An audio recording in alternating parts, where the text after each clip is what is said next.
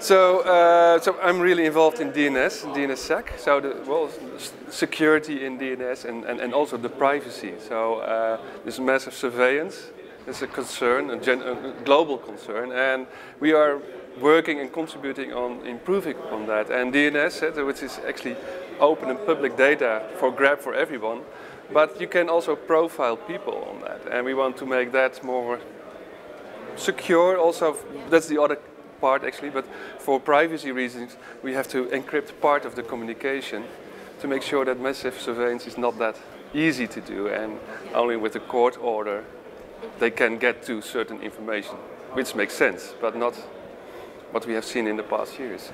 And that's something we really are involved in. So that's one of the things.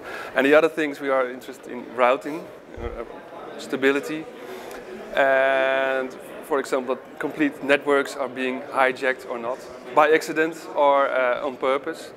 And we are monitoring these activities, and on the practical side try to be involved in deployment. So taking the practical hurdles, the operational hurdles to deploy this new technology which is being developed in the IETF.